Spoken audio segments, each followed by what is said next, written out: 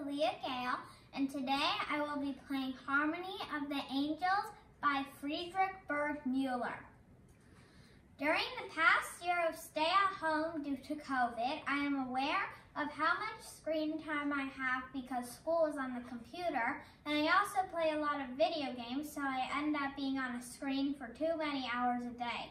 I hope when everybody gets the vaccine soon, I'll be able to see my friends in person and not be on a screen as much.